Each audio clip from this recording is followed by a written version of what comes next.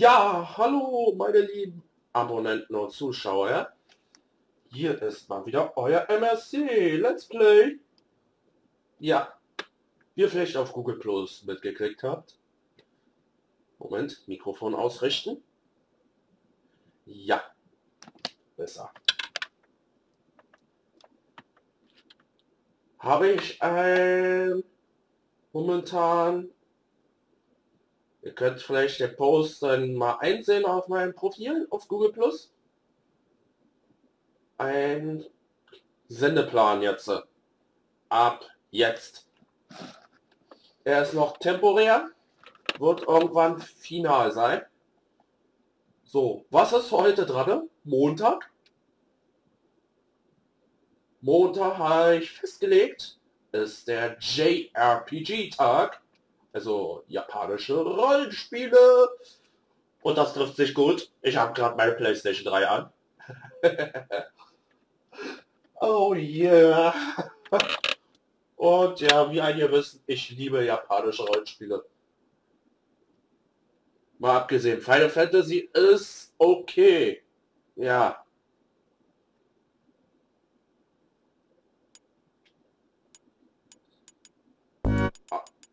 Aber hier Shin Megami Tensei Persona, die Reihe ist auch cool.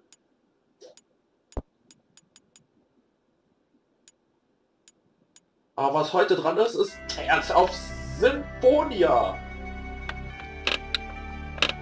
Hat einen schönen Soundtrack, muss ich sagen. Genauso wie Tales of Hysteria. Oder Tales of Hysteria 1 und 2, einen schönen Soundtrack. Und Tales of Hysteria gefällt mir auch sehr die Story. Gameplay-Mechanik ist eigentlich gut. Na hier, da habe ich mal recherchiert, muss ich sagen. Sieht zwar ein bisschen altbacken aus. Ja, es ist ein Remake von der Gamecube-Fassung.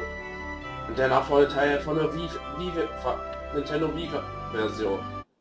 Hier. Das wird es auch noch gehen. Tales of Symphonia Dawn of the New World. Ja, ich habe mir das als Digitalversion geladen. Also 2 Spiele sind das. Das war Tales of Symphonia Chronicles. Dieses Paket habe ich mir im PSN geholt. Gut. Dann werden wir mal, ohne groß Zeit zu verlieren, Tales of Symphonia starten. Und ich bin mal still. Das heißt, ich werde den Live-Kommentar kurz ausschalten. Okay, meine lieben Freunde, viel Spaß mit dem Opening.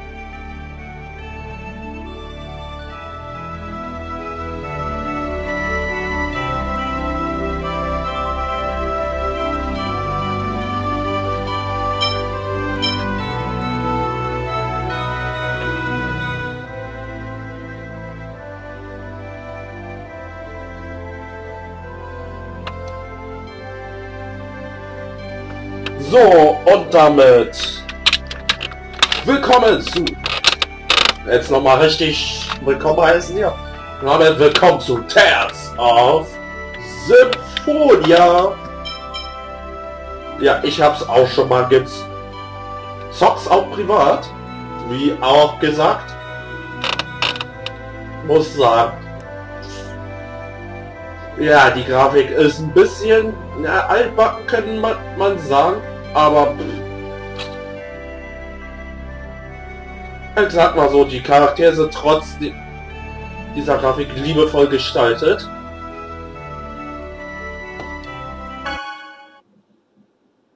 So. Einstellung ändern? Ja. Es gibt Einblendung. Ja. Das heißt, er hat den zukünftigen Tales of Teilen Plauderei. Wie gesagt, Tales of Symphonia gab es für Super Nintendo. Werde ich vielleicht mal auch mal bringen. Allerdings die gepatchte deutsche Variante.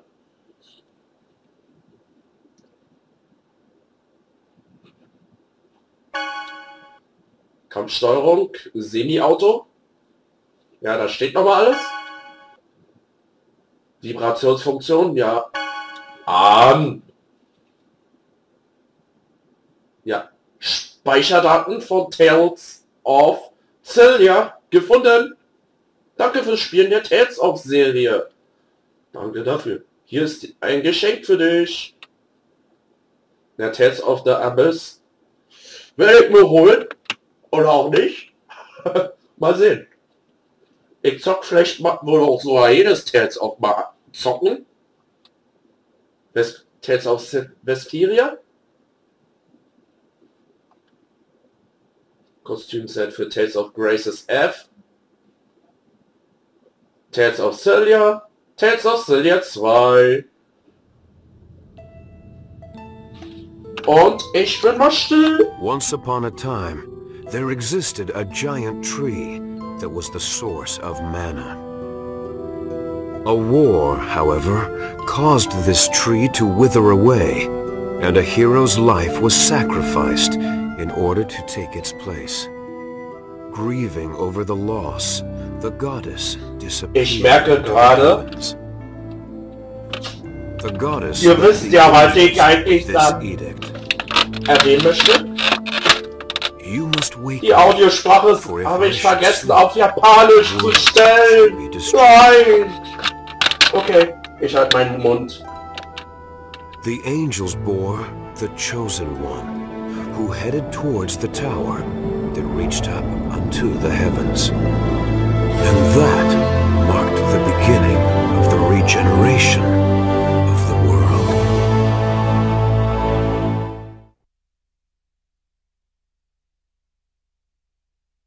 Lloyd Irving, wake up!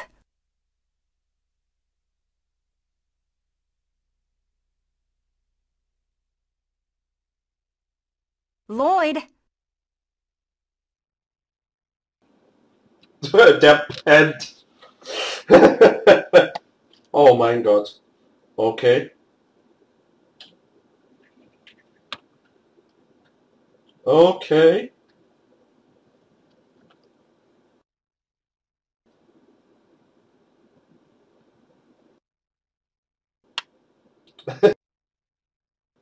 Ja, und mein Mikro ist gerade irgendwie übersteuert gewesen. Deswegen. Ja, Leute. Bumm! Erstmal Tafelschwamm ins Gesicht gekommen. How do you manage to sleep standing? Oh, Professor Rain, is class over? Never mind. Let's have someone else answer the question. Genus, how about you? Yes, Rain. Mythos the hero brought about the end of the ancient war in the holy ground of Karlan. Correct. Afterwards, Mythos the hero formed a pact with the goddess Martel. to seal away the Desians whom caused the war. But the Desians came back and are now causing everyone to suffer. We covered that in class last time, remember? When... Ups. Oh, that's die gute Colette. Yeah, I knew that. I just forgot. Today is the day of prophecy. It is a very important day, which the Chosen of Mana will receive an oracle from the goddess Martel. Now, Chosen One, Colette. Yes, ma'am? Tell us about the journey of world regeneration. It is a journey to seal the Desians. Upon passing the trials of the goddess Martel, the summoned spirits that protect the world awaken, and mana is restored. Correct. I suppose we should expect the Chosen herself to know the answer to that one. Mana depletion is the cause of the current food shortages and droughts. It is said that this occurs because the Desians consume vast amounts of mana in their human ranches.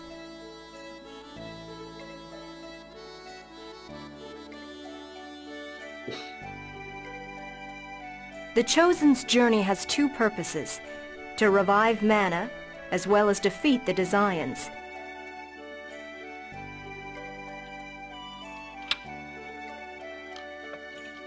Now, for the next question. What was that? That's... Settle down. It would seem that the time for the oracle has come. I will go and check on the chapel.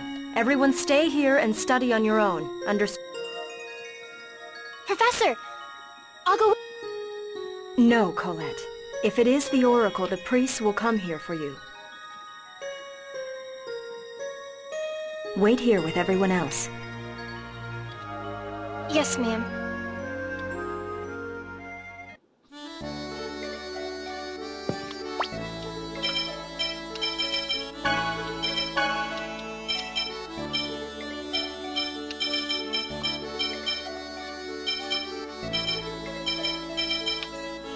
Okay. Ich werde erstmal die Sprache jetzt ändern. In meiner Lieblingssprache. Japanisch!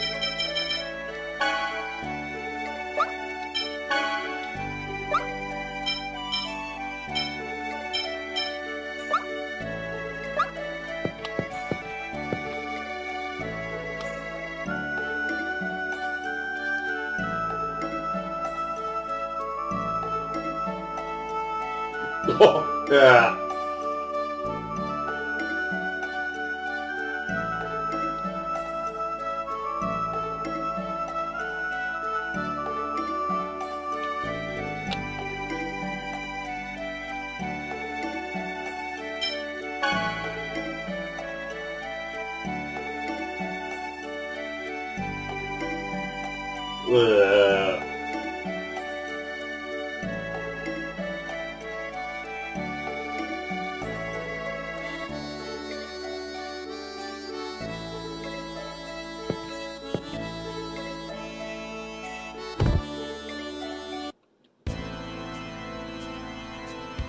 Oh.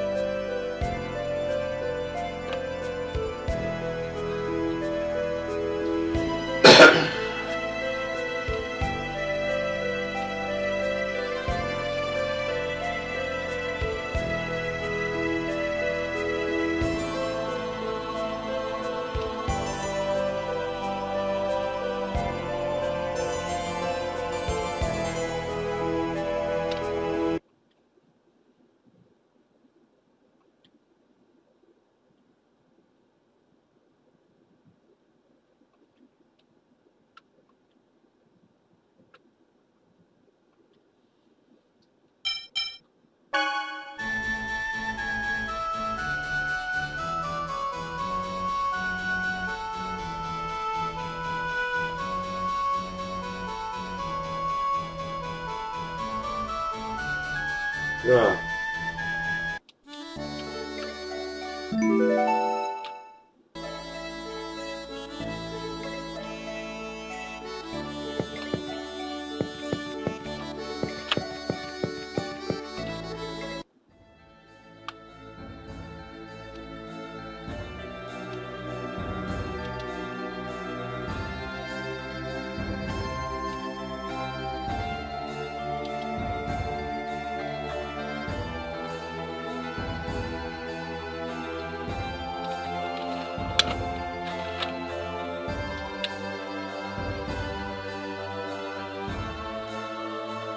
Okay.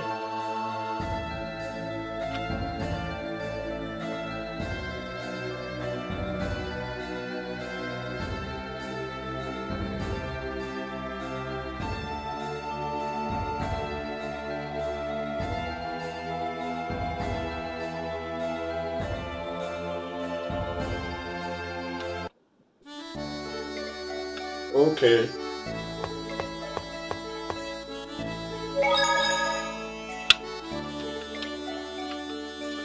Aber ich würde erstmal sagen, das war's fürs Erste.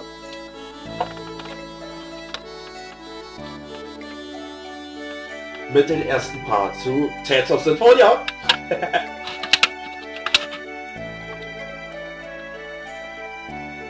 Okay, wir hören uns noch dieses Skit an und ich halte meinen Mund. Okay.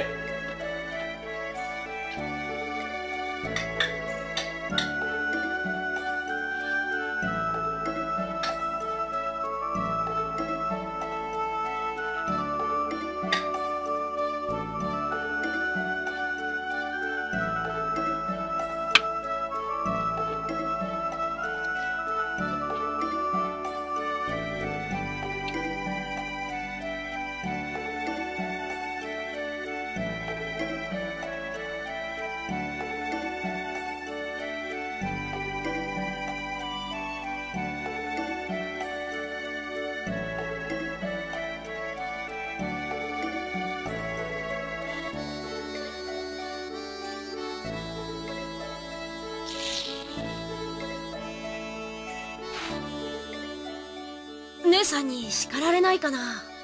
大丈夫だよ。先生が戻ってくる前に教室に戻ればいいんだから。でもリフィル先生も聖堂へ向かったんだよね。ばったり会っちゃったりして。大丈夫だよ。多分。Okay. Ich habe auch gemerkt, das Webcam-Video war die ganze Zeit an. Okay. Na dann.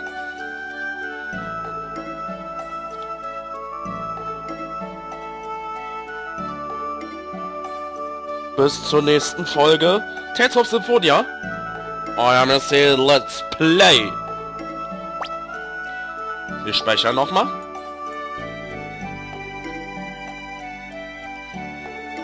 Okay. Bis dann, ciao, reingehauen. Nochmals euer MSC Let's Play.